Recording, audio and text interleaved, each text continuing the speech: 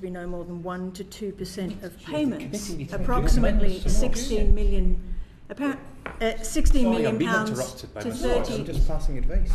16 million pounds to 32 million pounds, which is a significantly lower amount. Now, I don't have more up-to-date figures than that. I'm finding it really difficult to concentrate because Mr. Ross is constantly and consistently barking into my ear. Would you please be quiet and let Miss Brock ask her questions and the Minister respond to them? Order. Miss Brock. So it seems that there were 1 to 2% fraud and error. You know, it really is very difficult to ask questions when you're constantly interrupting Mr. Ross. Would you stop I didn't interrupt you. I'm not speaking to Ms. Brock. I was tempting, but I didn't interrupt you.